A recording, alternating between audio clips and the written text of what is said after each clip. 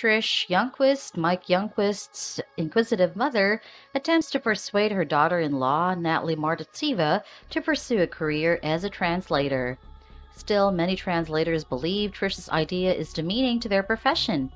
Though Trish is anxious to get Natalie back to work, the position she has in mind is significantly more intricate and challenging than she understands, and her followers believe it makes her seem naive.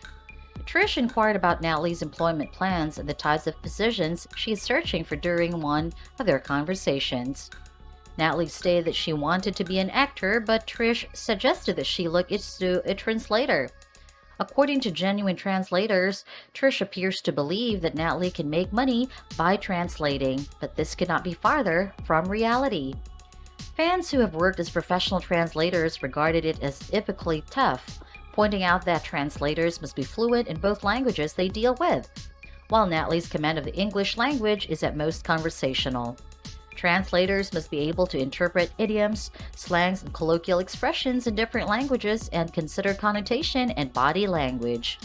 It's also difficult and costly to become qualified, and even if Natalie did, translating isn't always consistent employment.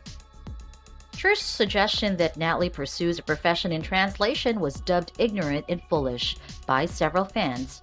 Trish's treatment of Natalie has earned her the reputation of a villain, and when she makes unrealistic proposals, she sets Natalie up for failure. Trish's expectation that Natalie will translate quickly and accurately is insulting to Natalie and experienced translators.